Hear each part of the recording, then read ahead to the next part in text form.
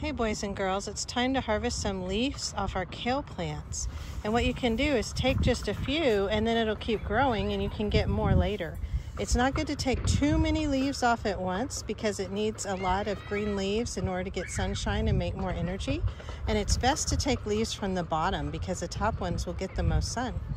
What you do is you come under here and you go near the stem and you pop off probably 3 or 4 leaves per plant. And you can see this plant's already starting to turn a little yellow. It's had some bug issues, but if you wash it up, it'll be really good. And then we're gonna put it in here with some okra I got.